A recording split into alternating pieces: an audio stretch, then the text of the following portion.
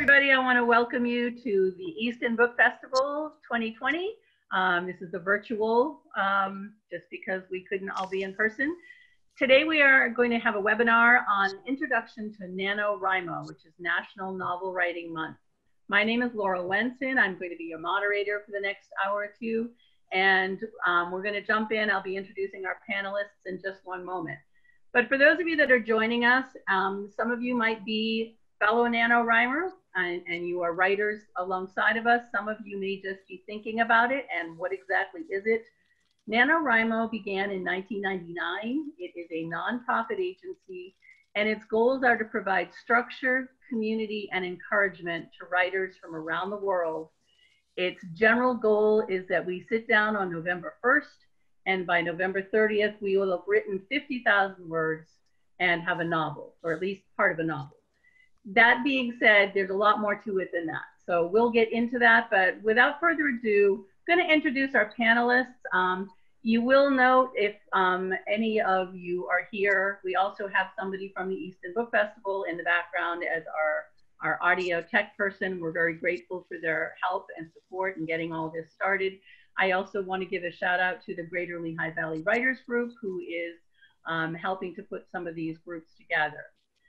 Without further ado, I'm going to introduce Christine Talley, and she is going to introduce herself and tell us a little bit about her writing experience and her experience with Nano, very briefly, because then we'll get into the details as we go.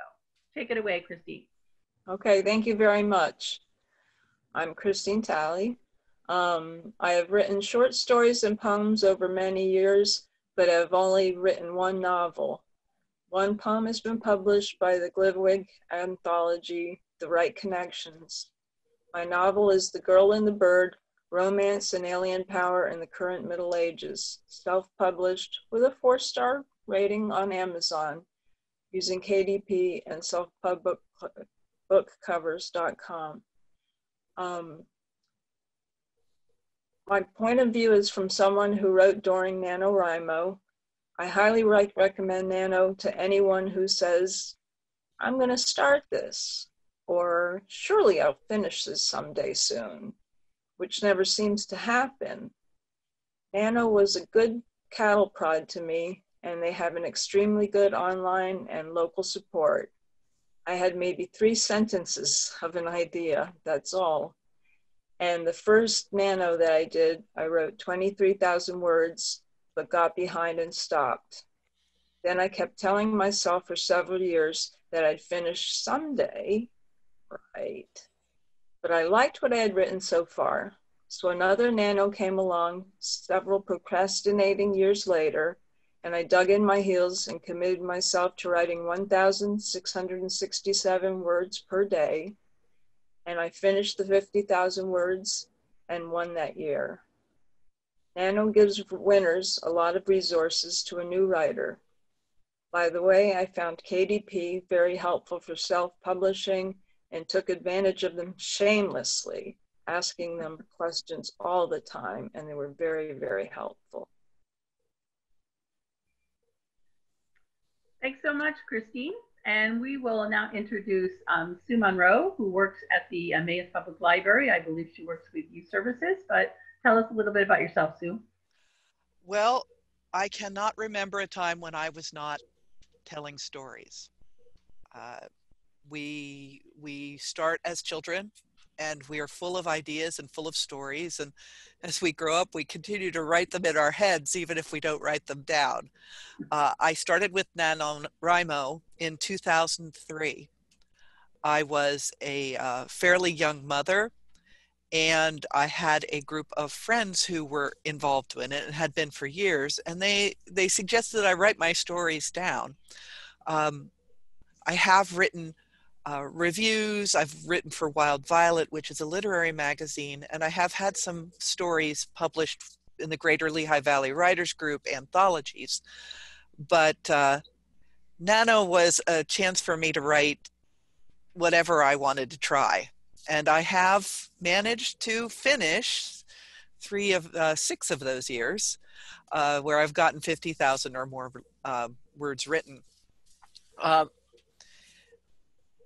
I tend to think, I often have people tell me that they would love to be a writer, but they just could never do it. And Nano gives you the opportunity to try that, to write something, even if you don't get to 50,000 words, to just put the words down.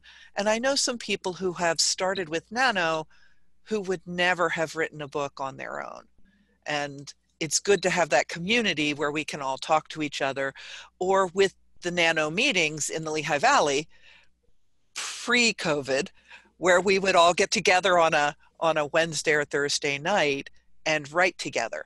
My library does have Nano meetups called write-ins each November. And we also have a Young Writers Project. So I will be talking about that later. So. Okay, thank you so much, Sue.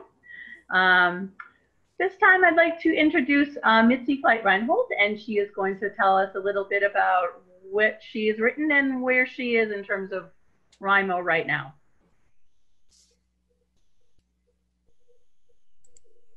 Thanks for this opportunity to tell my story again. People who know me know the story that I got my first rejection when I was 12, and that is over 60 years ago. I wrote a short story for Family Circle magazine when they were still publishing short stories. I wish I'd kept the short story and the rejection, but I guess, I was 12. I threw them out. So that's how it started.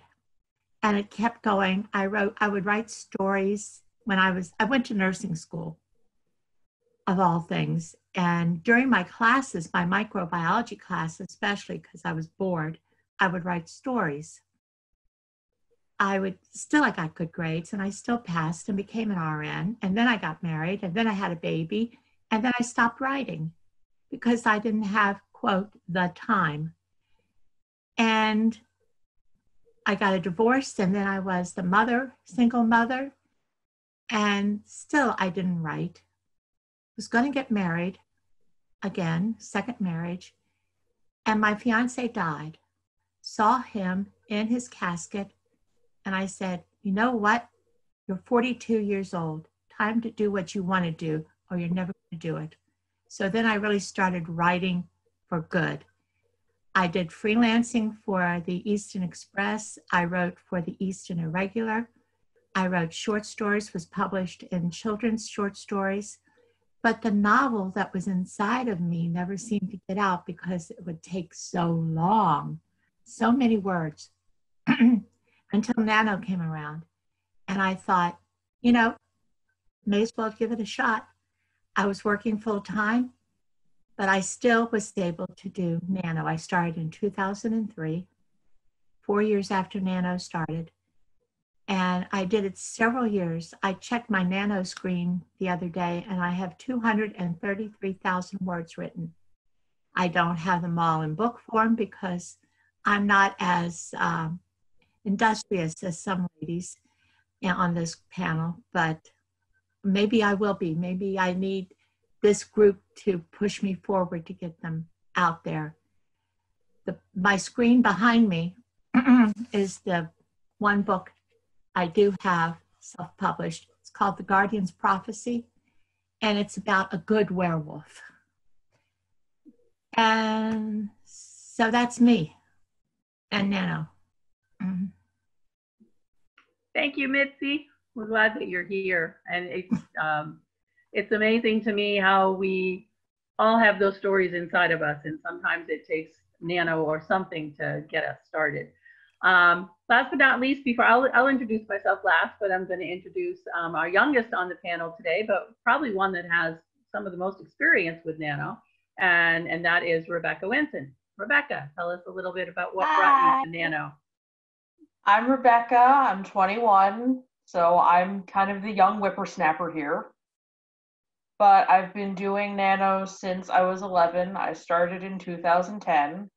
And since then, I've done it every year because I can't stop. My first year was kind of a half win where I finished the book, but I was 11, so it was less than 50,000 words. The next 2 years were complete failures. I gave up within the first 2 weeks. And then after that, I won in like 2013, and I've consistently gotten to 50,000 every year since.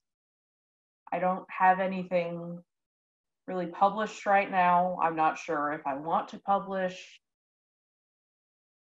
but I'm still writing because once you write, you can't stop. So that's basically me. I know it's not very exciting, but. Thanks, Rebecca. Again, my name is Laurel, and I have to say that it was Rebecca. She is my daughter, and she is the one that got me to get the stuff inside my head finally onto the page. I started writing when I was a kid. I would write stories, I would write plays. I grew up in Concord, Massachusetts, which is a really rich literal town with Thoreau and Alcott and Hawthorne and Emerson. So I was surrounded by books and writing at a young age. My favorite place was the library. And I wrote my very first book when I was in 8th grade. It was called The Mystery of Grizzly Mountain. Wrote it by hand on notebook paper, and at some point it got tossed. I would have loved to have had it in my hands now to be able to go back and laugh at it. Over the years, I was more or less in a teaching and administrative role. I taught English and theater to the homeschool community and did that for over 15 years. And as I did my directing for the various musicals every year, my students would say, you should write this down. You should write a book about all of this. And it wasn't until I retired in 2016 that I thought, you know, I really should just write this down. So in 2017 for Camp Nano, my daughter had kept egging me on saying, you should just do Nano. You should just do Nano. And I thought, I think I'm going to sit down and do it. And the first book, I sat down in April, which was Camp Nano. It was only 23,000 words, but it had 1 million diagrams as well, and that was the goal. That was published in 2019. And then in 2018, I decided to do the real thing and sat down across the dining room table from my daughter, and we did Nano together and finished my first novel. And that was just published in July of this year. And then in July of this year, I decided, oh, why not just go back to camp and do book 2 and get that out of the way. And that's actually being published in December of this year. I just got my book cover this morning. So Nano is going to be book 3. So I'm kind of on a roll. And I figure I better write the entire 4-book series so that I don't forget the characters' names and things like that before I'm done. But I guess my motto has always just been, you know, you just finally have to sit down and do it. You know, nobody else can take the ideas out of your head and put it on paper. So if you're one of these people that says, I love to write, I would love to be able to do that, sit down and just do it. You have to remember that while the goal overall of Nano is to get that 50,000 words done, it's really designed to get you to write regularly. That's really the overall goal. There are times during the year I don't write every single day, but if I hadn't done Nano, I never would be where I am today in my writing career and my disciplines. I mean, that's really what it's been. It's given you the structure, but it's also given support and encouragement. There's some great people. I'm going to talk a little bit about the history of Nano. It started in 1999 by Chris Beatty. He was a writer out in the San Francisco area. And he had this idea that he wanted to sit down and write a book. So he thought, I'm going to get a few of my friends together and we're going to sit down and do this. And so in July of 1999, there were 21 people that sat down, and 6 of them got to their 50,000 words. And he was one of them. And they decided the next year that rather than do it in July, they were going to do it in November because it was cold and rainy and people wanted to go inside anyway. So we might as well have a better time to write. And that year there were 140 people that joined. And of the 140, 29 of them made it to the end with that 50,000 word goal. After that, they had their, Nano was published a little bit and talked about in some local press. And by year 3, there were 5,000 people that were signing up. Last year in Nano, there were almost 500,000 people from around the world. And that doesn't just include adults, it includes over 100,000 youth in the Young Writers Program, which we'll talk about with Sue. They generally now have Nano activities throughout the year. They have Nano in November, which is the main one. But then in April and July, they have Camp Nano, which is where you can set lower word goals, or you might just say that your goal is to do revisions, or it might be for editing. You basically create your own goal for Camp Nano. Same idea, the same camaraderie and the same support, but it doesn't have that 50,000. If that seems a little daunting, then maybe Camp Nano is a good place to start, because then you can set your goal at whatever you want it to be. They do have in Nano something called the Nano Rebels, which are people who participate during the month of November, but they're not there to write a novel. They're there maybe to finish revising, or maybe they're there to write poetry, or they're there to write a cookbook. Or any kind of nonfiction would, basically put you in the rebel status. And that's okay, because they're still there to write, and that's what it's all about. Sue had mentioned that they have the write-ins, and that's not just for regular Nano, that's throughout the year. There are some things online that they will have activities where you can go and you can write. I know that I went to the Bethlehem Library a couple of times for the write-ins during Nano. They did it every Saturday afternoon, but they do have them virtually right now, and you can go on and find virtual Nano write-ins a lot of the time. So they also have just started in January and February something called What Now? And that's really designed for the person who finished their novel in November and now has no idea what to do with it. And it will kind of get you, at least giving you tips on how to go about the next steps toward whether or not you're going to try to send it out for traditional publication or publish it yourself. I myself self-published all 3 of mine. I think self-publishing is a growing field. I think most people are, I don't want to give the control up. I like to give it, take charge of every step of the way. I'd like to get into a little bit of how we all prepare for Nano. I know some of us are called plotters, where we sit down and we want to have our characters relatively developed and our plot relatively developed. We might have a chapter outline ready to go so that we kind of know where we're heading. And there might still be a few surprises along the way, but we have a general overview. Others are called pantsers. And I think Christine alluded to this when she was talking. Pantsers, Sue was raising her hand. Pantsers are those people that sit down on November 1st and say, I think I'm going to write a book. Let's see, what should I write about? Or they might have a rough idea or maybe a couple of characters, and they really just sit down and trust the process. They let their characters lead, they let the plot lead. That honestly scares me to death if I don't have a character outline and a plot line, so I'm definitely a plotter.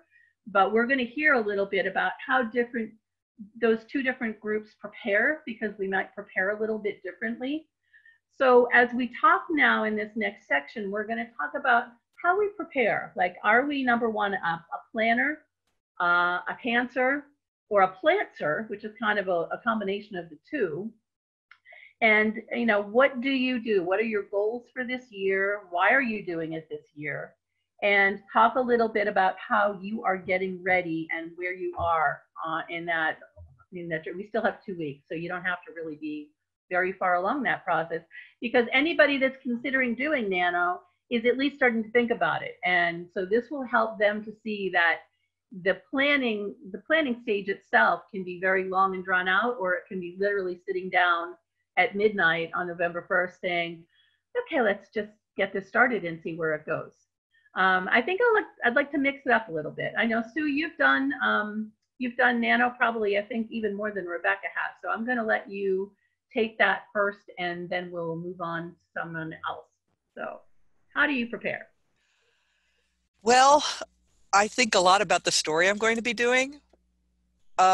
So although I do not have an outline written, I have given thought to the characters and what in general I want to do. Oftentimes the characters take the story in a direction I did not have planned. So having a plan, I most often throw it away anyway. So for me, it's just character driven.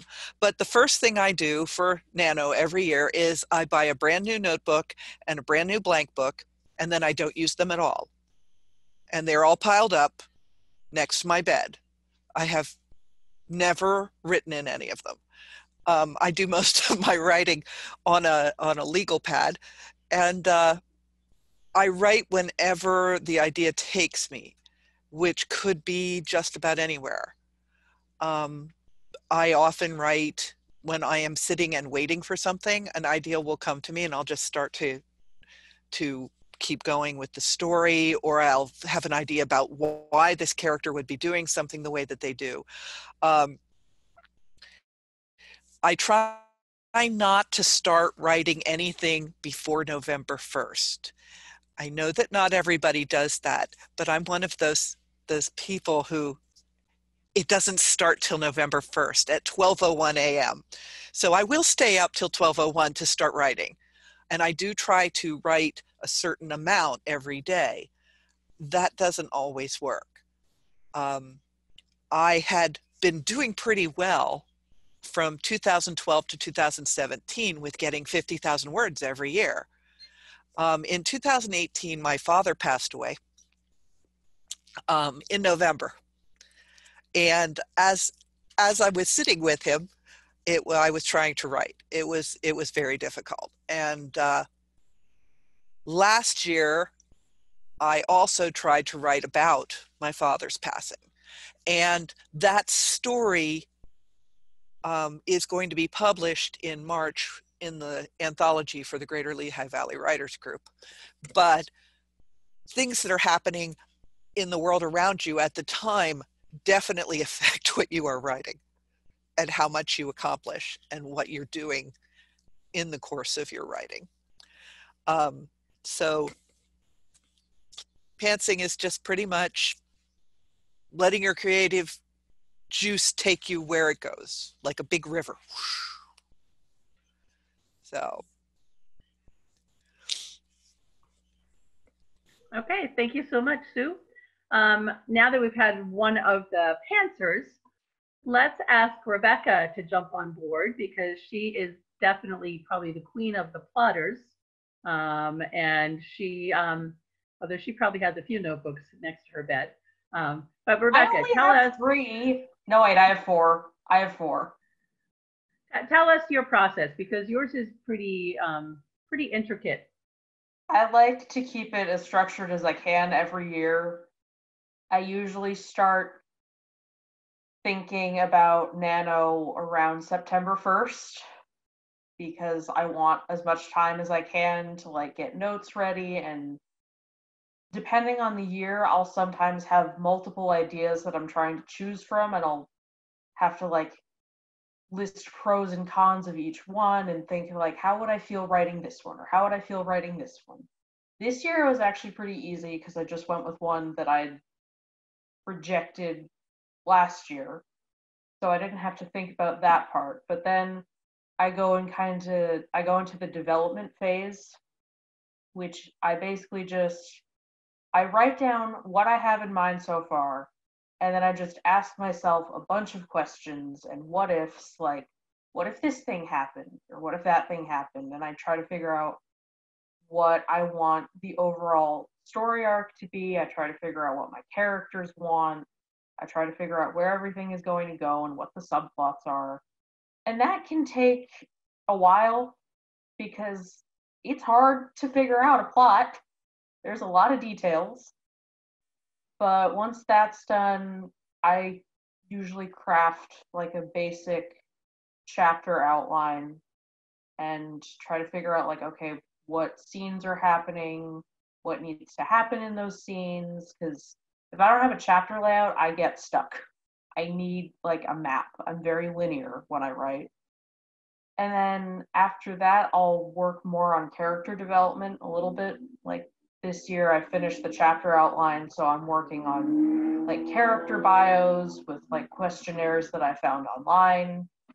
And then once November hits, then everything gets crazy. And I'm usually pretty good at sticking to the outline, but sometimes there are like little deviations here and there. and I try to write like around 1,667 to 2,000 words a day, especially in the first week, first week is just write as many words as possible because it will get harder later. But that's my process, basically. Okay, that's definitely different. I mean, starting September 1st, it just blows my mind every time. Let's go to Christine. And Christine, I am seeing here that I have to ask you to unmute. So I don't know that I can unmute you from here. So if you would unmute yourself, then I can mute you at the end, but share how you prepare. Are you a pantser? Are you a plotter? And what do you do to get ready? Okay, well, I'm definitely a pantser. As for writing during Nano, you probably shouldn't write if you have major life events going on, like taking care of my father. I got behind early. It is possible to catch up, but it's a serious commitment. For me, I have to write 1,667 words per day for it to work for me. And it's hard to make up if you get behind. So I had to wait another year to commit myself.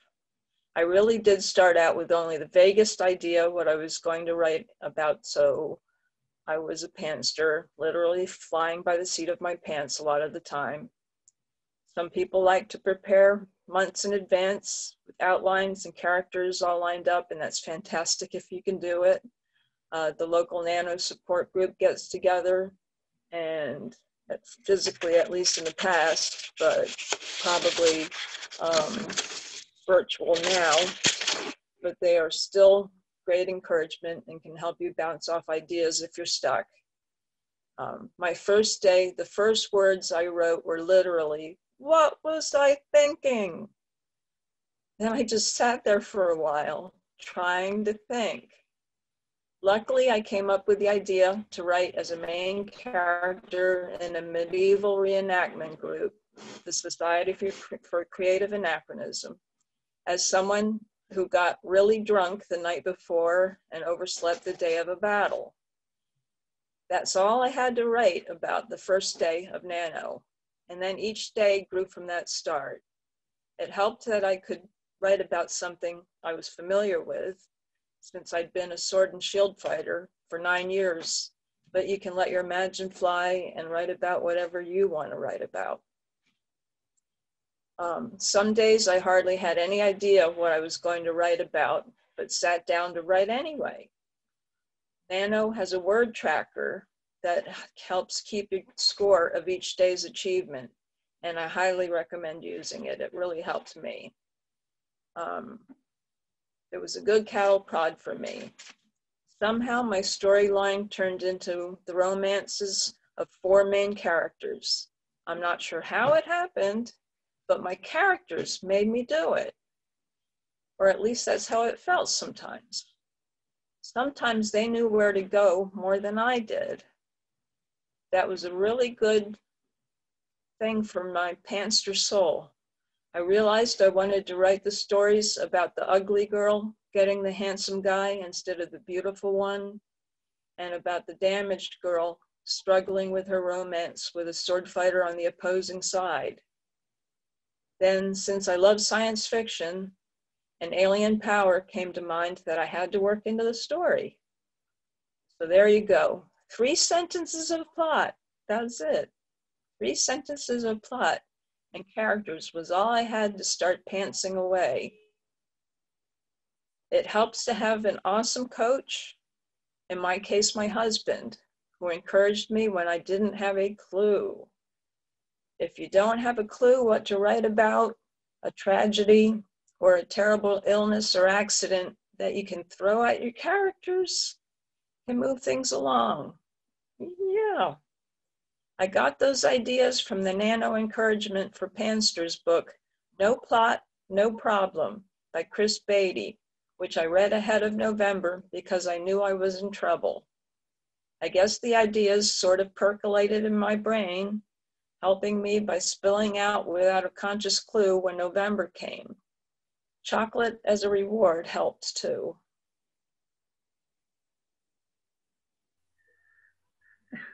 Thank you, Christine.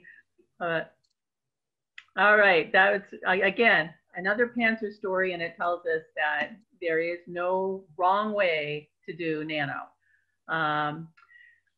Mitzi, we're going to go to you because I think that you might be, is this your first time with Nano officially, or are you just coming back after not being there? But that, if you are a newbie, it would be a great No, unfortunately, I've been doing Nano off and on since 2003.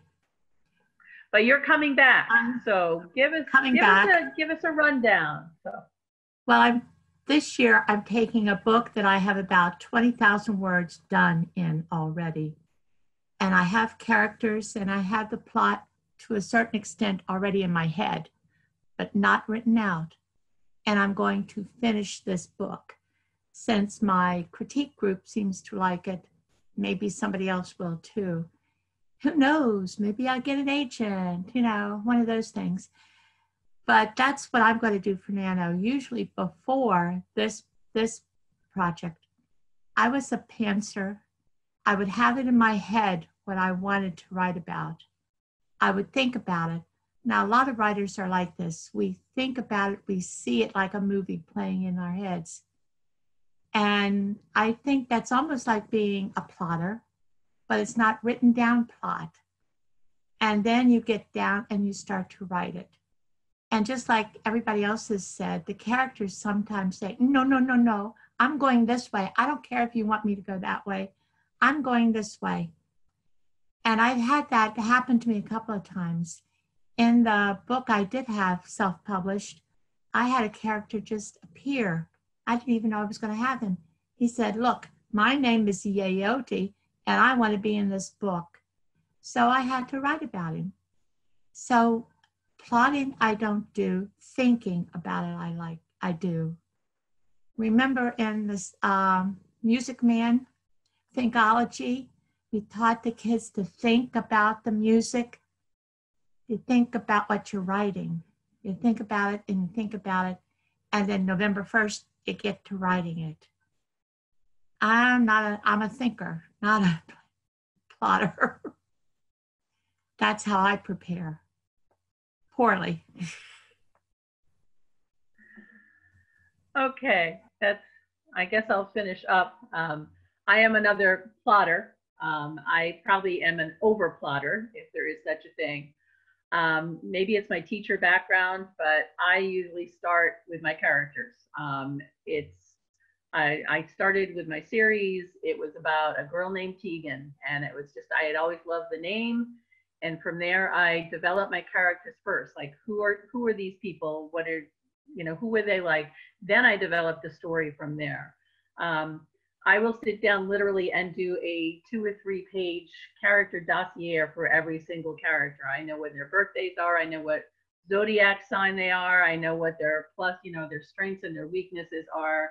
I do research. If this past book, I was doing research for like where they were going to go to school, and I had to go to those schools to find out what programs they had. I like to bring in as much research and reality in the planning process, and then I continue on throughout the month to stop and do more research. We'll talk about that when we get to the actual Nano experience when we're in November. But first I develop my characters, and I have to really love my characters.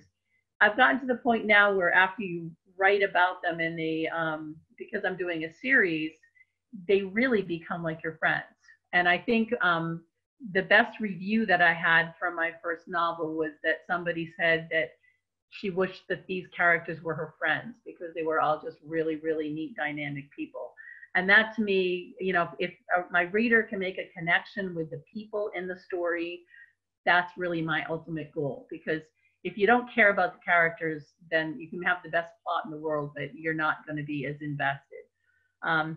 Once I have my characters and I figure out an overall storyline or arc, then I start just really brainstorming. I literally will sit down and just write out random plot points, like this could happen, this could happen, this could happen. And as I brainstorm, I then kind of group them in together and see if I can't then develop some kind of a plot line as to what will the major conflict be, what will be some of the conflicts along the way. I also develop my point of view at that point. Like, is the story going to be told from one person's point of view? Is it going to be a multiple point of view? The first book I wrote was from one person's point of view. The second book was from another character in the same town's point of view. This third book that I'm starting with for this Nano is going to be a little different. I'm going to do a multiple point of view. And so once I develop that, then I have to figure out, okay, you know, from this person's point of view, what chapters are going to be happening to them and what part of the story will they be able to tell us? And then I look at the other character and I do the same. Once I write them all down, I literally get out my markers and I color code them. Like, this is this person and this is this person. Like I said, I'm a little anal when it comes to plotting, I think. Then I develop my chapter outline. And from there, I start. Now, I have had the experience where halfway through, all of a sudden, my characters decide, no, we don't like this. We're going to do something different. So in some ways, I guess I would call myself a plantser, which is I plan and I have everything written down. And then my characters laugh at me and say, no, we're going to do this instead. And I have had a few chapters in the middle of a story where I am figuring out how do I get back on that arc that I've already designed. So it's an experience. Again, when I get to the end of the book, if I can still love my characters and I love the growth that most of them have undergone, I think that's really what my major goals are for writing. Nano is what pushes me to sit down and do it. You know, I can have all the great stories in the world, but if I don't have something kind of prodding me to say, you need to sit down and write it. Last year I had gone back to school and I went to North Anthony Community College, has a new program called Publishing for Writers. And I was in the pilot program. It's 2 classes. You learn about traditional publishing and then you learn about self-publishing. And between the instructor and the other people in that class, they are the ones that really, really kept me accountable and kept me going. And then when I got into a critique group, that's just a further, you need those people around you to keep you going. And so even in the planning stage, I kind of run my ideas on different people to say, do you think this is going to work? Do you think this is going to work? So by November 1st, I have a pretty good idea of where I'm going, and I'm open to change. So I guess that's the best way to describe my planning process. At this point, we're going to segue into how we actually experience the month of November. And Christine tackled it a little bit when she said, you know, you have 3 sentences, and Sue said she stayed up until midnight. I know that Rebecca stays up and writes like 1,000 words, I think, that first night. I have to stay up and at least get something on the page. It seems like, you know, we all, I think, just have to start as early as we can on November 1st. So let's talk a little bit, and I know this may be off the cuff a little bit. What is it like for you on November 1st when you are just starting? What is your thought process? We'll do really quickly around just like where do you have fear? Do you have excitement? Do you have like, what am I doing here? But what is your overall feeling on November 1st? Let's just do that, and then we'll kind of go into how we get through the month. So let's start this time. Let's go to Rebecca. Let's have you start this one right off the bat. I have all of those feelings that you listed. Fear, excitement, what am I doing? Even though I've done it for years, it's still that same like, oh God, I can't do this. This is really hard and scary. But it's also, it's fun, and it lights kind of a fire in me that I don't always have the rest of the year.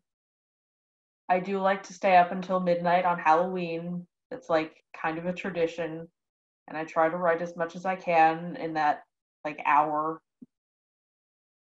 Normally I'm it's like the most motivated that I am of the month. It's like I'm excited. It's like I get to explore. a new world and new characters and new stories and themes, and that's always exciting. Okay, let's go to Sue. What do you like on November 1st? What is that overall first day like for you?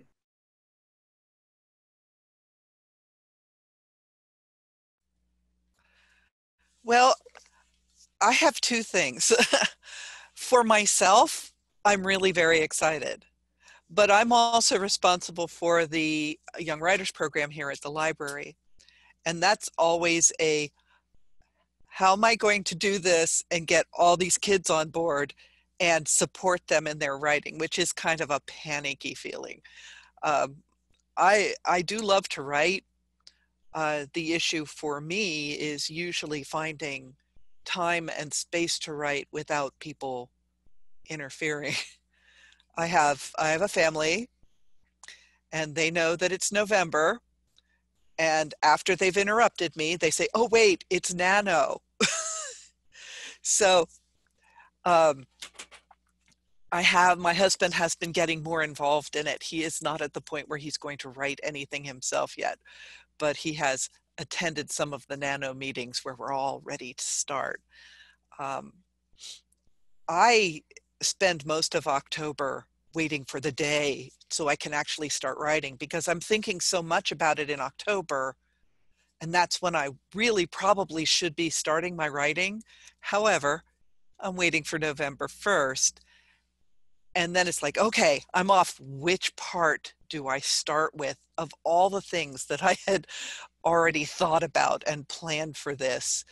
Where do I start? But once you get the paper and you start writing or start typing, it kind of starts moving from there.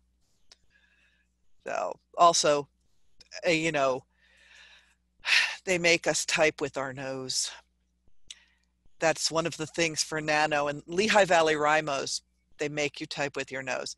It's entirely voluntary, but I can tell you that every year I type words with my nose to start off the event.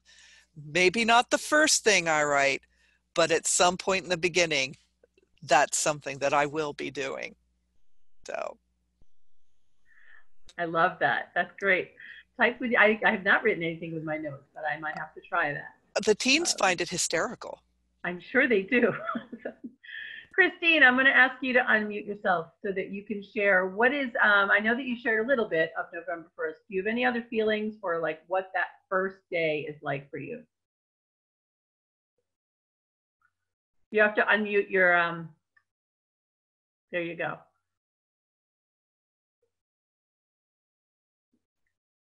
You're still muted. I can't unmute you from here. Okay, I had to find the button. It was invisible until I tapped it. Okay. Well, for me, there was a feeling of kind of panic since I was pantsing, and like I said, the first words I wrote down were, "What was I thinking?" And that really was what was going through my head. And so there was kind of a feeling of panic, but then a calm sort of hit me, and the ideas started to kind of flow. My muse came and sat on my shoulder, I guess, and helped me with the idea. Like I said, I was a sword fighter for 9 years, so that gave me something interesting to start with, at least. And that helped me move along until my characters started dragging me along, and they decided where I was going to go sometimes. And like I said, chocolate as a reward helped with me.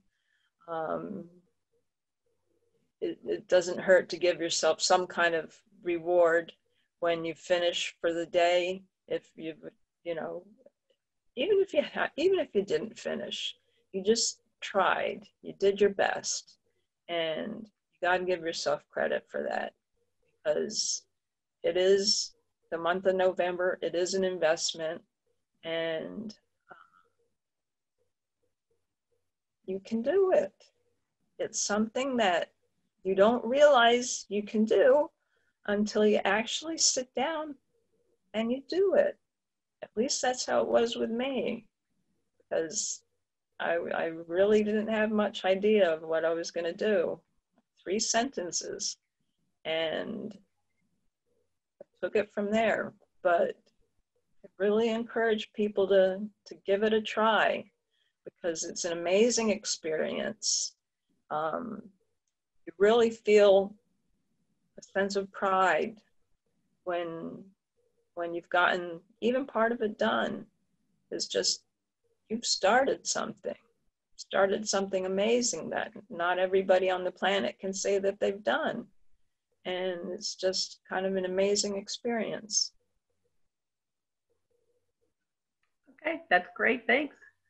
And Mitzi, let's hear, what is your feeling on November 1st when you just are sitting down at that blank page? Blank screen. Let me go in 2 different ways. When I started Nano, I was working full-time as a nurse. I was working for a company. I was like an administrative type of nurse. And I'm sorry, but it's a difficult job. And it was like November 1st was, am I really going to do this again? How am I going to do this again? I'm traveling across the state sometimes. I'm in an office all day. How am I going to do this? Well, Mitzi would get up at 5 o'clock in the morning and start writing.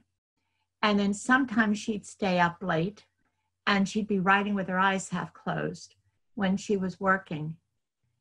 Then she retired. And when she retired, she started to write every day. Anyway, and I was writing on medium.com, short pieces. I have about 400 pieces on Medium, 700 if you include all my comments. So now November 1st is going to be just like another day for me, only I'm going to have to write more words than usual. I'm going to have to write almost 2,000 that day instead of maybe 1,000. And I think that's what the difference is. The difference is what happened in my life made November 1st a little bit different for me.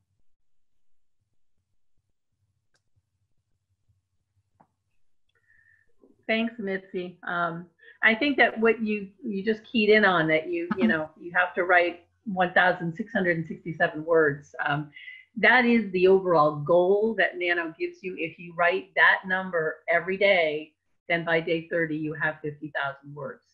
So that they are really trying to just stress that you don't have to sit down and write 5,000 words at a time. I know that my daughter once, I believe, wrote 10,000 words in one day, which is just mind-boggling to me. I know that I've had days during the month where I've had higher. I always aim for 2,000 if I can. That first day when I sat down and it was like you're looking at that blank screen, it's like I tried, okay, get a hook. You just need a good hook to get them started. And then from there, we'll see where we go. You have your outline. I kind of took off and was running.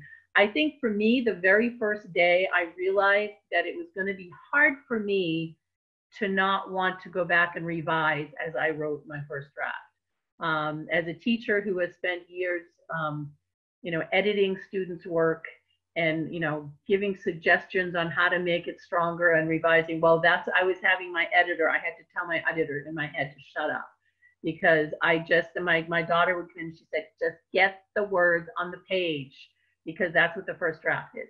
The first draft is not meant to be pretty. It's not meant to be finished. It's not even meant to necessarily make a lot of sense in certain parts. But the first draft is meant to get the words out of your head and onto the page. And then from there, you can go into the revision, which we'll talk a little bit about the revision process at the end here. But the first day is excitement. I think the very first time I sat down for Nano for the very first time, there was excitement, but there was also a little bit of fear, like, what if I don't do this? I also had the incentive that my daughter had been doing this successfully every year, and we have a little bit of competitiveness between us so that we can prod each other and we can help celebrate each other's word counts, and seeing those bars on the status bar going up, which I'll talk about in a minute, and also just encourage each other when we're having a bad day. So the beginning is all those feelings, and to start and then say, okay, I got through day one. Now what do I do? Well, day one is no different than every other day. You're just going to keep going. And so now we're going to just start to talk a little bit about how do you get through the month of November? What are your biggest challenges? What things are the hardest for you to get through? What are the ways, or what are some of the resources that you might use? There are lots of resources that we can talk about during this time. And what helps you the most to stay motivated? And rather than do that all at once, let's break it up a little bit. You can kind of go on as long as you want, but then I might come back and we may do some more back and forth in between. I'll ask some questions just to round things out a little bit. But what is your overall process in terms of staying on track? What things help you to keep going through the month? And what resources do you use?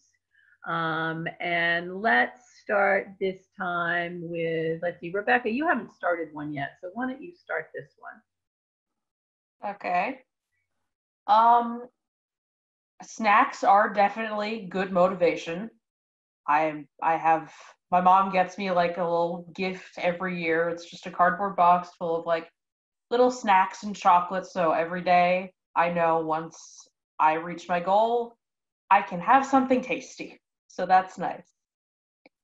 I try to update my word count every day because one of the badges available on the NaNoWriMo website, they will award a badge for if you update every day, and I am competitive and a perfectionist, so I always shoot for that.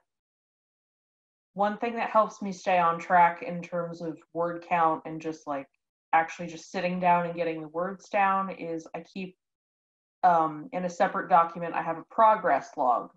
So it's kind of like a writing journal where it's every day I'll write the date, I'll write what chapter I'm on, how many words I have, and how, like, what word count I want to reach that day. And then I'll just kind of write about how I'm feeling about writing. And the vast majority of the entries in there start with, I don't want to write right now. It's like some variation of that, but I know that I have to. And it helps because it gets me into the mindset of writing without actually like jumping right into the story itself, if that makes sense. In terms of the sort of resources that I use throughout the month, I sometimes like pop onto the NaNoWriMo forums, which are a great resource because everybody there is so supportive and funny, and they understand exactly what you're going through, whether it's you're having a really good month or an okay month or a really bad month. I also use word sprints, which are basically you set a timer for however long you want, and you write as many words as you can in that allotted time period. And you can run them yourself. The NaNoWriMo website does have a timer, or you can use your kitchen timer or your phone timer or whatever. But on Twitter, there's also an account called Nano Word Sprints where volunteers get to like run sessions where they'll be like, okay, we're gonna go for 5 minutes starting at this time, and they'll include like writing prompts and themes, and you get to report back like, oh, this is how many words I wrote this time. And it's very encouraging and supportive no matter how you're feeling or how much you write. That I credit that Twitter account with a lot of my first win, because that was the year I discovered word sprints, and it just kept me going. So those are kind of the things that help me stay on track and keep going throughout the month. Okay, I like, and again, she just touched upon a couple of really, really helpful resources that Nano puts out. NaNoWriMo has a website that anybody who is going to join can track your progress. You can set up a profile. You can find buddies and have a little group that you can converse with during the month. The forums are great. You can always find an answer to any question you might have or support for an issue that you're dealing with. And then there are things like the social media and the write-ins. There are local Nano groups all over the place. Sue, I do believe that you are in the local Lehigh Valley Rimo group. So I was going to ask if you want to go next and talk about, again, how you stay on track, what resources, what motivates you the most. Well, for me, November's a very difficult month for educators to write because we're working, and this is the season of holidays. From October through December, there's holidays all over the place, and we're busy working with kids, with other things. So finding the time to write is really kind of crucial. Setting some time aside to be alone where I don't have the phone and the door is locked, so to speak. The nice thing about going to the Rimo meetups is that we are in a separate space. So I am there at a place where my family cannot come and ask me, can I find their socks for them? Oh, you're writing. I should leave you alone. Why, yes, you should. I also am a poll worker. So the election day is always a big, let's just bring everything to a screeching halt after we started the first 2 days of work. However, I do take a notepad and I do write in between moments when I get a chance to think while at the polls. I like what the Rimos do in that they will set you up with goals to accomplish. And they do something with the, the old Boy Scout journey beads. There is the mistress of the beads, and she has a huge bin of all different colored beads. And then you accomplish different things throughout the course of November, and you receive a bead for them. For example, the typing with my nose. I get a bead for doing that. Sitting and typing over 1,000 words at one sitting without getting up is another one. You get a bead for that. We have a mascot. It is an albino weasel. And if you put the albino weasel in your story, then you get a ruby red bead. So all these different things, they're like getting a goal in a video game, and you get the little rush from it to keep on going. They're also available to talk about things, and they do sprints, and they do a bunch of different little contests on Facebook, as well as on the Nano forums. So there are options to get involved and to talk to people when you're having a problem, or if I've reached this point and I don't know what to do next. So there are people available to talk to you about these things. I try to write a little bit every day because I'm one of those people who does play video games, and I like to accomplish the different goals in a video game. It gives you a little bit of a push. And one of those goals is to write every day. And if you write every day and input it into the NaNoWriMo profile, then you get acknowledgement. And acknowledgement is good. It's helpful. This will be my first Nano interacting with people on Twitter.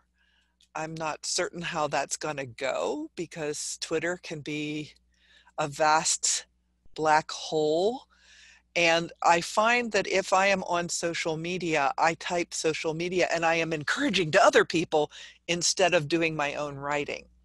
So I have to definitely limit myself as to the amount of social media that I take advantage of during this time.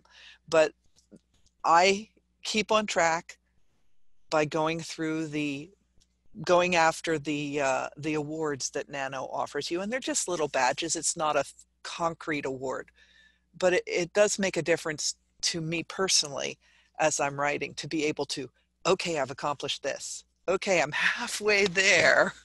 I've got this many words to write this day, and it'll bring my it's really neat because you can input how much you've written, and it will count all the words, and then it will give you a little chart that tells you exactly how far you are and how much time you have to get done and how many other things you have to accomplish before you get to your goal of 50,000 words.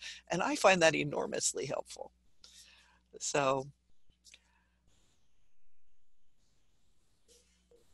All right, Christine, can you unmute your mic one more time? I'll mute you at the end, but what things do you do to stay on track? I mean, what is the best resources that you have, and that what keeps you the most motivated to keep going?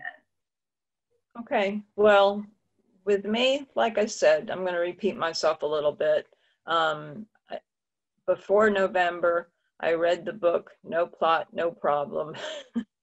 And that helped me. I did, through my novel, I wound up throwing a tragedy in. I didn't have the heart to do it to them during the course of the novel, but it was in one of my characters' past. So that gave her some, that gave her internal feelings to write about, and what you could see some of her motivations, where they came from. And I also wrote a car accident into the story. It was an idea that I thought was helpful because I was stuck and I needed a direction to go.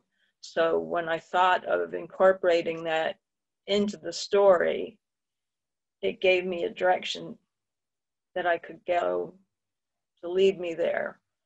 And the word count that Nano has on their website really, really was a motivator for me, keeping track of my word count each day.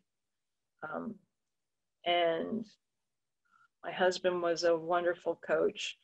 There were days where I just sat down in front of my computer, ready to write, and I was just like a total mess. And my husband said, "Chris, you're gonna do this. You're gonna be fine. You have it in you. You can do this." And he just helped support me. And so I just started to type.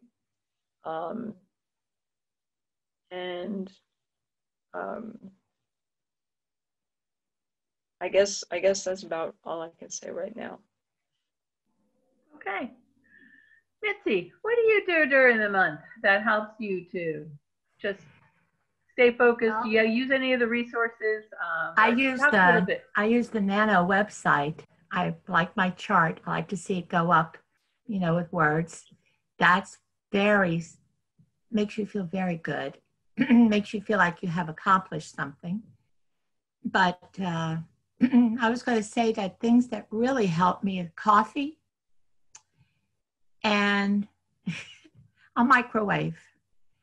Being a single person through most of this Nano that I have done was really good. I had no little kids knocking on the door. I might have a cat having a cat fight, but no husband, nothing like that. So I had my own time to myself. That is great. But now that I'm married, it's a little bit different. And I've got a dog who needs to go out every so often, and a husband who walks with a walker. So this nano is going to be a little bit different than other nanos. I've got my door shut now. My door will be shut November 1st. And nobody will be able to come in. I don't care if it's a cat, it's a dog, my daughter, my husband, no one. Unless they have a glass of wine for me. And I can't see the dog bringing me a glass of wine. I think we all approach this in different ways, depending on what our excuse me. Let me get a drink, and this is water. Depending on what our life and our environment is like. I find it if you're by yourself and you say you're going to do something, you sometimes think you have all the time in the world to do it. Nano doesn't let you have all the time in the world. It tells you you've got the month of November, that's it. So you've got to do it. And I think that's what's really good. It gives you a deadline. It says, here's what you got to do, and you've got to do it, and you've got to work your life around that if you're going to do it.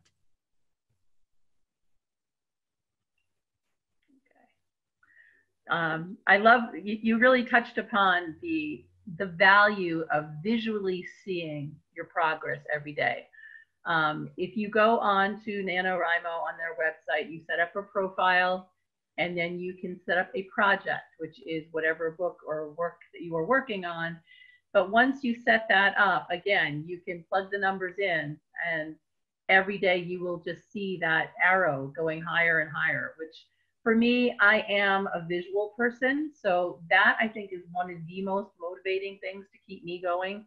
It also tells me like, okay, I only have to write another 300 words and then I can stop for the day, because there are times when you just don't want to keep going.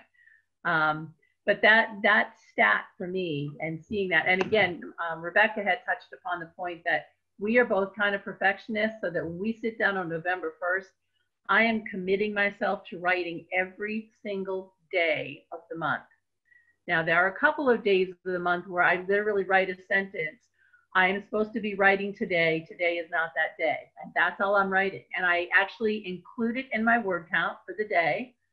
And then at the end, I will delete it from the last day's word count, because it's not part of the story, but I can at least, I'm determined to get that badge. Even if I finish my 50K by like the 24th or 25th, I have to write something every day until the 30th just to get that last little badge that says I wrote every single day.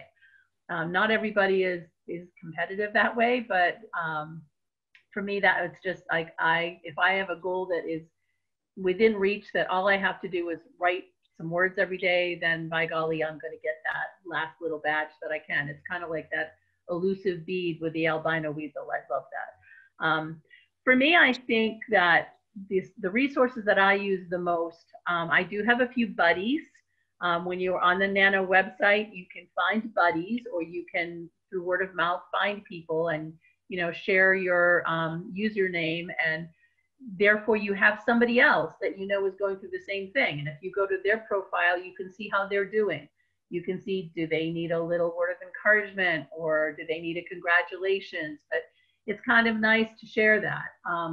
I do utilize social media. I'm much more into Facebook than I am into Twitter, but I will kind of journal my way through on Facebook as to what kind of day I'm having, and I reach my word count. And even if people aren't doing NaNoWriMo, I'm amazed at the support that various friends and family will give you. I'm also a mom with a family, and yes, I have 2 grown adult children and a husband and a cat, but they sometimes still do need attention. They do need to eat. And while I love the idea of the crock pot or the microwave, I basically try to do meals a bunch at a time. And it's like, okay, there's food in the refrigerator. When you're hungry, you get what you want and prepare it, because I'm not going to make a meal every single night this month. I don't have the time. So that gives me a little bit of freedom, having older kids, that I can kind of do that. I do know people, however, that have had little ones, and they just, you know, if they have to get up a half an hour early every day and just do 500 words at a time, that's how you can get through. Another thing that I do find is, this is because I'm a music theater buff. My daughter introduced this to me, but there is actually a musical written about NaNoWriMo. It is called the NaNoWriMo Musical. And you can find it on YouTube. You can find it, just Google it, it will come up. But I find that I will usually watch that October 30th, October 31st to really get in the mood. And then if I'm having a rough day and I don't want to get lost on YouTube, like looking at other things or putting on videos. And so I just put that on. At least it's giving me a little break, but it's still keeping me focused on this is what you need to be doing next. And it goes through all of the problems and challenges of Nano, all the different characters you can imagine. They're telling a story, but they're doing it while really taking you through the journey of what Nano is all about. And I encourage you, if you have never seen the NaNoWriMo musical, to take the time to watch that this year, because it truly is a work of art. I give major, major kudos to those. Let's now segue into, I know that we've talked about what keeps us motivated. For those, we've all done it at least once. What has been your biggest challenge of Nano? I mean, have you had days when it is just, I know Sue talked about losing a family member. I know that we all sometimes have been sick, but what if you can remember back to maybe one of the most challenging times of Nano, where maybe you didn't make your goal or you wasn't sure you were going to make your goal, but what is the hardest thing? And can you think of a challenge that was really hard that you did get through, and how did that happen? Christine, let's start with you this time. Well, I'm done with my notes. So the first year I got behind on my word count. Seeing the arrow going up, like you said, on the Nano webpage, really was a helper for me. But the first year I tried, I got behind early and just realized that I just couldn't do it that year. And the next year that I tried, I was taking care of my father. And so that year was just a scrap altogether. The year I finally did finish, one day I had no idea what I wanted to write about. There were days where my characters just helped me along. They just took me in directions that, I wasn't sure I was going there, but they helped me along. But one day I looked down and I saw my cat, and I decided to give two of my characters a pet kitten. And it was just a dumb thing, but I was able to get my 1,667 words in, describing the kitten, making it a calico so I could describe what it looked like in more words, and that they needed to go to this pet store and get supplies for it. And that really sounds dumb, but I made it that day. And after the end of the month, when I started polishing the story, that wound up needing some polishing because that day was just a little bit crazy. But after polishing it, it wasn't so bad. It was able to flow with the rest of the story. But that was just something that I ran up against. It was just a wall that day. Okay. Sue, why don't you share your biggest challenge? What was, or one that you can remember? And as always, I have a couple. I get to a point in a story, I write the stories I want to read. If I'm going to write other things that other people want to read, I don't always feel happy with what I've written. I like to write something that I would be interested in. And sometimes you just get to the point where you're so sick of your characters, you don't want to talk to them anymore. And I find that very difficult. Now, the year with my dad had cancer and he had been ill for some time. And we knew that the time was coming. And as I was sitting there, I had his hand in one of mine, and in the other, I had my pen, and I was basically writing down all the feelings and what was happening as it was happening. Grief is also a motivator for writing. And you know that a lot of great writers, they pour their feelings and their emotions out onto the printed page. And for me, that worked out fairly well because I was able to write after the fact. But really, when you're dealing with something like that, other than that, I did not get much writing done for that entire season. I mean, I do write other than Nano, but I was just writing freeform what was coming out of my head at the time. It wasn't particularly plotty, but I was able to use it later on in other things. That is one of the really important things about writing. It's not, people say, well, if I wrote what I knew, then I wouldn't be writing science fiction or about elves or things because those aren't real. But the thing is, you're writing about what you know. You're writing about your feelings and what you're going through in life. All good literature is about the constant struggle to be human. And we can be going through difficult times and it will lead eventually to something better or to a funny story, because I can tell you that some of the worst times in my life have led to very funny stories afterwards.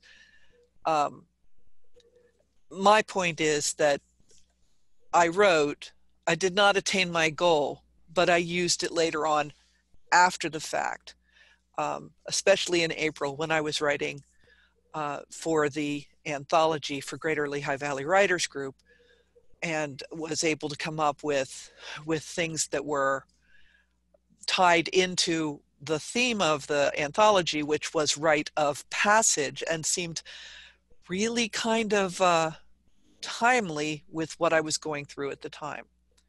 I had determined I was going to write about death, and then I was experiencing it in the time that I should have been writing. And it did lead later on to writing, but there's just sometimes when you have to stop and deal with the things that you're dealing with. You don't have to finish every year. You don't have to do 50,000 words. You have to do what's right for you and what's healthy for you. But this year, I'm doing my 50,000 words. I have the goal. So time to move on. So. Thanks. Mitzi, tell us about your biggest challenge and how did you overcome it? My biggest, right now it's getting my voice cleared. My biggest challenge was in November 2010, because I was taken up to New York State to meet my future husband's family over Thanksgiving. And I had to take my computer with me because I was going to write for Nano that year. Damn it. I was going to do it. I don't care where I was. The good thing was his daughter is Shannon Delaney, who is a published author, and she understood the whole thing. His son also writes, and he understood the whole thing. And Morgan had, at that time, 7 self-published novels. So he understood the whole thing. But that was still difficult for me as somebody who didn't know the family. Here I come with my computer. That was my challenge that year. The years that I was working, it was dragging that computer across the state as I would go from nursing home to nursing home as an administrative RN. And writing in the hotel when you're so exhausted, just from the drive from Easton to Pittsburgh or places unknown, and you go, oh God, I just want to go to bed. But you don't. You open up the laptop and you start to write. That to me makes you a real writer.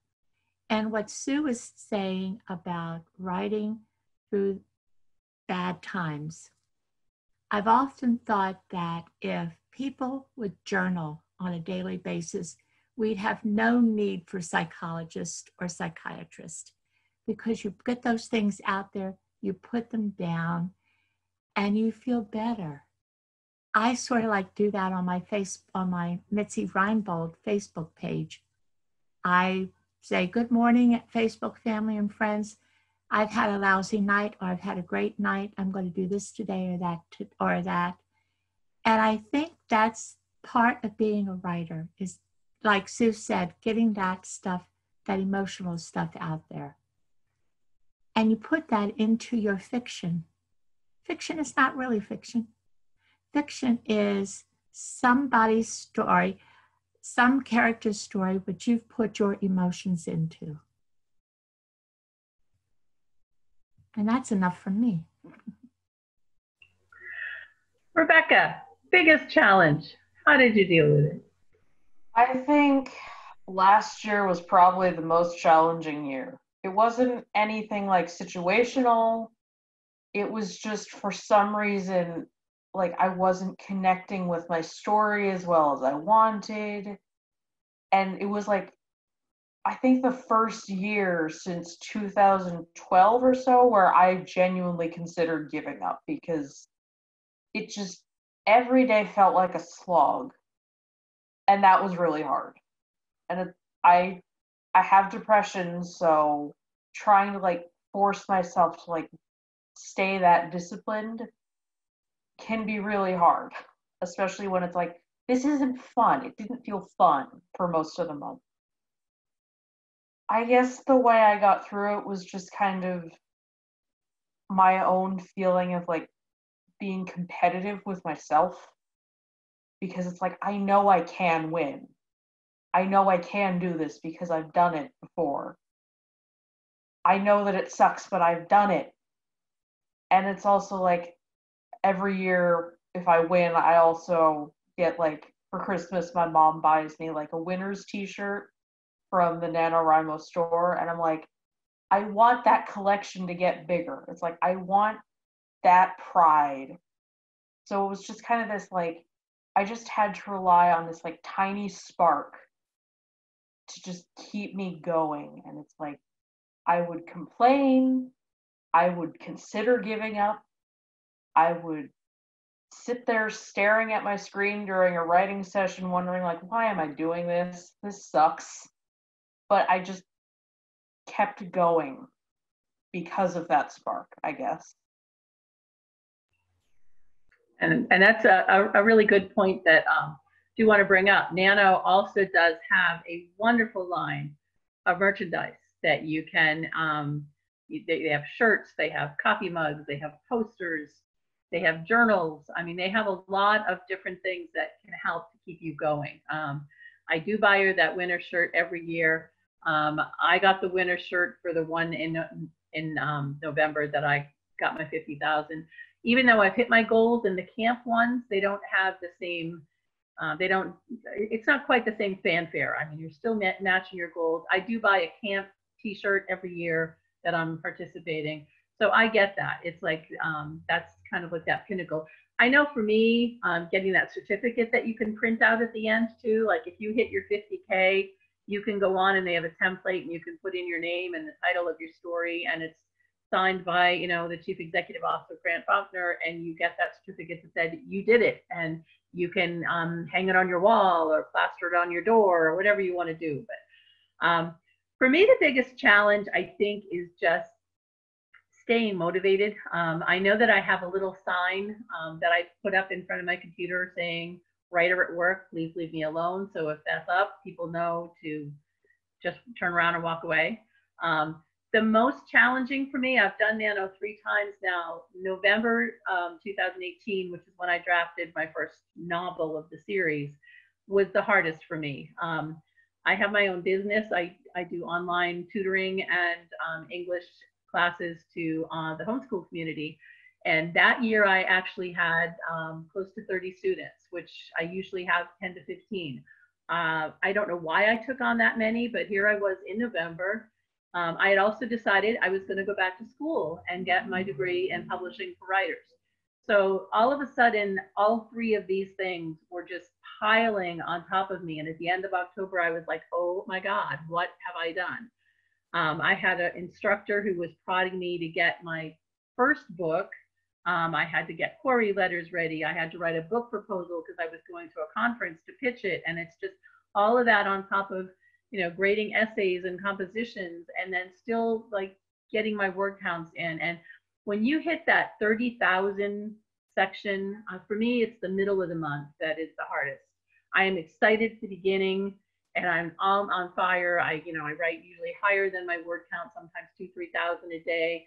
The middle of the month, all of a sudden, it's like, I don't like this anymore. This is not fun anymore. It's work. I don't want to have to sit down. It almost just becomes drudgery for a week. And that's when I will watch that NaNoWriMo musical. It's going to make me laugh. And again, I'm lucky that I have a buddy right in the house, and we will just encourage each other. Just get through this week. Because once you get to that 40,000 mark, all of a sudden you're in that home stretch. It's like, oh my gosh, I'm like 20% to go. That's it. And you see that bar like so close to the top that all of a sudden for me, the energy just kind of picks up. But it's that middle of the month slump that is the real hardest. So that any of you that are, going into Nano, prepare for that. Be gentle with yourself during that time frame. That's why I try to bank a few extra words at the beginning of the month, so that if I do have a few of those days where maybe I only write 1,000 words instead of my 2,000, I'm still not falling too far behind. So just keep that in mind, that no matter how we plan for Nano, life happens. And we are all sometimes going to be thrown those curveballs that we just don't expect, and you just deal with it. And worst case scenario, if you don't get to your 50,000, you're still participating in Nano, and you are still creating something from nothing. You've taken ideas from your head and you're putting them on paper. I know that some of you are coming back to finish. Missy's coming back to finish a book. It took me 1.5 years to finish a book. After I had written the draft, I put it on the shelf and didn't want to ever look at it again. And it took me 1 year to pull it out and say, now you get to revise. I think that's the other most challenging part. It's not during November. I know that you think that November can be really, really hard at times. And I hate to be the bearer of bad news, but the revision process makes Nano look like a walk in the park sometimes, because now you're taking the finished manuscript and you're making it better. And that's where, for me, I feel like that's where the real work comes in. But to get to the other end, like that whole process to get to that, your book is finished, you're holding it in your hand, that's what makes Nano worth it for me. I do want to just touch base really, really quickly on a couple of things, and then I'm going to ask you all to have like just a closing thought as to what, if you have one piece of advice to offer to everybody who is getting ready for NaNoWriMo. We are going to hopefully be giving a few extra sessions. This has been an introduction, and I'm going to be talking with Book and Puppet and the Easton Book Festival Planning Committee. We are hoping sometime in mid-November to offer just a check-in so that people can come back who have enjoyed this session. And that will be a little more interactive rather than have a panel and a webinar. It'll be more interactive where we can open it up and take questions from the attendees that are there. We will film that live just to see how everybody's doing. What challenges are you facing? We can encourage each other. And we want to do the same thing again in early December to do kind of a Nano wrap up, just to see how did you do? You know, was it as wonderful as you thought it would be? Was it harder than you thought it would be? I guarantee if you do Nano, most folks I think come back and do it again. It kind of gets in your blood, and it's like it becomes a part of your life. So we will be posting those, Easton Book Festival. Make sure you just kind of touch back on that, and you will see the dates that come up. We'll also try to get it on social media when those dates will happen. I do encourage people as well, if you're doing Nano and the month of November comes and now you've finished, to not let your writing just stop at that point. There are so many places that you can get involved and have that sense of community that Nano gives. We have local writers groups. I know the Greater Lehigh Valley Writers Group offers a weekly Writers Cafe where you can come and it becomes kind of like your critique group that you can read your stuff and they can give you advice and input. We are in the process, the Greater Lehigh Valley Writers Group, to establish smaller writing critique small groups where you can just find like 3 or 4 people that maybe write in your genre, and they will maybe become your permanent critique partners, a little bit more in depth. Nano itself does the revisions in January and February. They do Camp Nano in April and July. So maybe you're going to work on revisions, or maybe you're going to start your next book. But the point of Nano really is to just write, keep writing. You know, nobody else, and I'll start with like the closing thought. Nobody else can tell the story that's inside your head. You're the only one that has created this idea.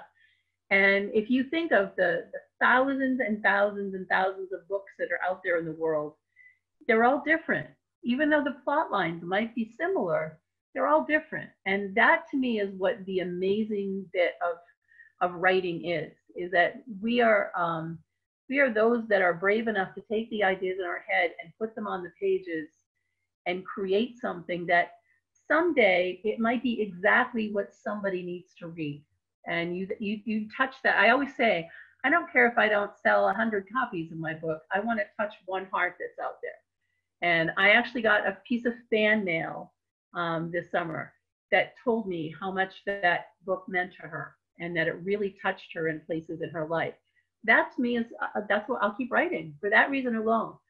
So I think if I have one piece of advice is to don't doubt yourself, even though you will during the process, but to know that you are the only one that can write that. And a special shout out to those that are older. I always said that Grandma Moses could start painting in her 70s. I started writing in my 60s, seriously. And you're never too old, and it's never too late to get that book done. So that's my final piece of advice. Why don't we ask Christine if you can unmute yourself and share one final piece of advice for the writing community.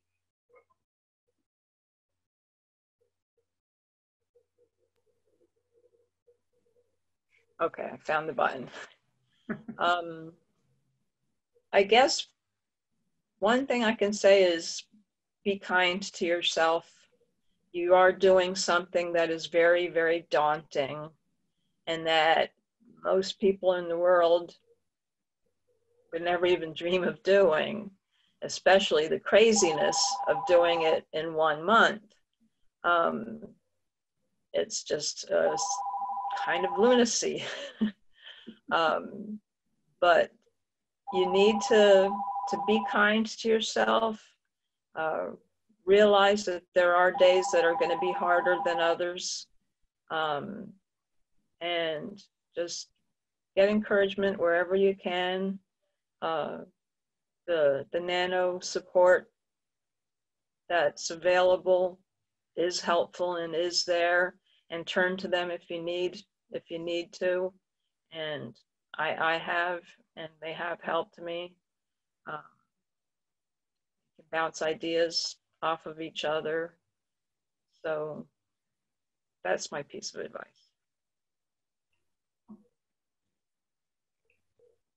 All right. Mitzi, why don't you give us your final bit of advice? People have always said that writing is a solo, lonely activity. It doesn't have to be. Nano has proved that. And I'm going to give another shout out to the Greater Lehigh Valley Writers Group. I've been a member since 1990s. I was once the president of the group, not requesting to be president again. I'm an old lady, and I'm a tired old lady. But you have a community of writers who understand how you feel. And no matter what you're writing, you can find a buddy there. And our cafe Zoom that we do is wonderful. It's given me a lot of encouragement to continue. And I really think anybody who is writing out there all by themselves needs to find a group. You need to find buddies. And Glivwig is one place where you can get that. NaNoWriMo is another one. Give it a shot. What do you got to lose? Well, you got to gain is 50,000 words. Thanks, Missy. Rebecca, what are your final thoughts? What piece of advice can you give? I think I have two. The first one is it's okay to fail. I think everyone who's participated regularly has failures in their track record. I do. I have two. I just accept that happened. It's okay. I mean, it's easier said than done, believe me. I am a perfectionist and I am competitive, but it's okay. But also just like let yourself have fun with it. At its core, Nano kind of feels like this crazy adventure, and like you can feel the spirit of all of these other participants all around the world who are going on like unique but similar journeys, and it's fun. Like let yourself play, let yourself explore. Just try to find that sort of lightheartedness and humor if you can. And like also acknowledge you are writing something, and that is huge all by itself. Even if you only write a sentence, you are creating something from nothing. So embrace that, embrace the magic in that.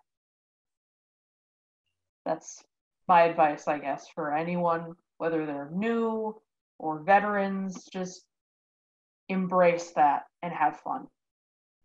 Thanks, Rebecca. Sue, can you give us your final thoughts?